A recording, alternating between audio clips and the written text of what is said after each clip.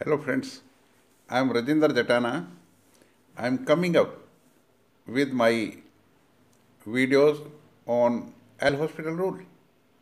You will find it that it is the last resort when you are not able to find the limits when they are in the shape of 0 by 0, then L hospital rule comes to your rescue. जब कोई बात बिगड़ जाए, जब कोई मुश्किल आ जाए, तो उसको ले आना L hospital. You will find this, it is very, very interesting.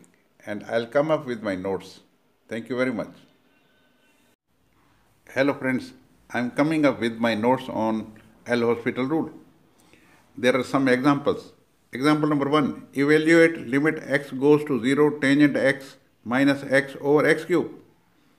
Take the derivative of the numerator as well as denominator. The numerator derivative of numerator is secant square x minus 1 and derivative of denominator is 3x square. Just put it here and put the value x goes to 0, you will get 1 by 3.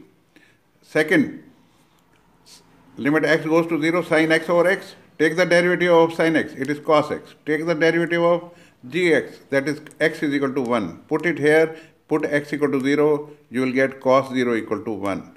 Now let us go to the third one. Limit x goes to 0, tangent x over x. It is of the shape 0 by 0. Take the derivative. Derivative of tangent x is secant square x. Derivative of x is 1. Put x equal to 0, you will get 1. So, very, very easy. Very, very easy. Take the derivative of tangent inverse x, it is 1 over 1 plus x square. Take the derivative of x, it is 1. Put it here, put x equal to 0, you will get 1. Thank you very much for viewing my videos. Bye.